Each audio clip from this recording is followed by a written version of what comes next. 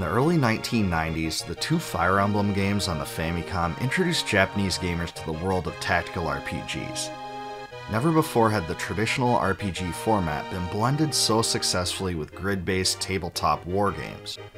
Fire Emblem truly began the tactical RPG subgenre as we know it, and the series influenced countless games that came after it. After the Super Famicom was released in Japan, Intelligent Systems began work on the third Fire Emblem title, which was sure to take advantage of the new hardware. Fire Emblem Mystery of the Emblem was released in 1994, and it was the biggest step forward for the franchise yet. The SNES version is fully playable with a translation patch, which I'll include in a link in the description. Fire Emblem Mystery of the Emblem is set on the continent of Arcania. Oddly enough, the story is split into two overarching sections called books.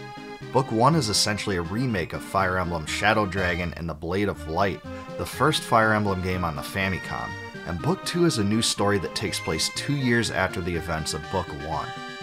Now I won't waste time retelling the story of Book 1, but in Book 2, the player again takes the role of Marth. His close ally Hardin now sits on the throne of Arcania, but his recent drive for military conquest makes Marth suspicious of his motives. After learning of the king's corruption, Marth retrieves the Fire Emblem and is branded a traitor. Most of the story deals with Marth's quest to restore peace to the land and track down the true source of the king's madness. Like the other Fire Emblem games, battles take place on an overhead grid. In fact, this was the series that practically invented the grid in the first place. One of the best things this one did though was use colored cells on the map to show possible places for units to move to. Now this is a facet so taken for granted today and used in many modern tactical RPGs, but it really was a revolutionary feature back then. Unfortunately, Mystery of the Emblem doesn't include similar cell shading for attack ranges, so you have to do a little experimentation to understand unit attack distances. Among the most fun and memorable elements of Mystery of the Emblem are the individual combat scenes where clashing units exchange blows on a separate and unique screen. Even though the graphics are much less impressive than in some later era SNES RPGs, there's something incredibly fun about just watching Marth march across the screen and swing his sword at his adversaries. The enemy sprites were actually really well done too, especially the bosses. This was a distinct and fun way to see characters exchanging blows and gaining experience. This was also one of the most unforgettable parts of the original Fire Emblem game, so I'm glad they resurrected it here. Mystery of the Emblem also added the character support system into the series, an innovation that's been incorporated into every single Fire Emblem game since. What this means is that the statistics of units with a close storyline relationship are enhanced, so long as they remain close to each other on the battlefield. The player can use this to their advantage in order to overcome tough enemies, or plan a sound defense against a greater number of enemies. This mechanic isn't very apparent to the average player, but I do think it was a fun and creative dynamic that was pretty novel for the time. Another notable part of Mystery of the Emblem involves inventory management. In the first Fire Emblem game, you had to go through the excruciating process of passing items between characters within battles, and it was an absolute nightmare.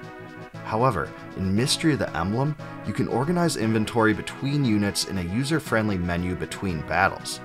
Sure, it isn't as convenient as a shared inventory, and each unit only has 8 slots, but this was a big step forward.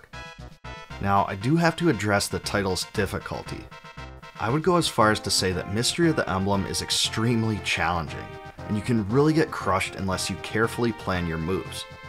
Because each character's skill with weapons is such an important factor in this game, a simple change in weapons can be the difference between victory and defeat. But honestly, the difficulty is no joke. It's compounded by the game's character growth system also, because certain units won't gain as much power upon level up relative to other units. There's really not a great way to play around it unless you know the intricacies. You also really have to use terrain, unit placement, and matchups to your advantage to triumph here. With over 60 tracks, the soundtrack of Mystery of the Emblem is pretty impressive for the time. The title's main theme is definitely the one I remembered most after picking up the game again after so many years. It was done by Yuka Tsujioko, the same composer from the first 2 Fire Emblem games, who went on to work on all future Fire Emblem games as well. You'll hear a lot of horn and drum-based songs, which makes sense given that this is a war game. It's a solid soundtrack, but I can't really say it rises to the level of Nobuo Uematsu or Yasunori Mitsuda's best work.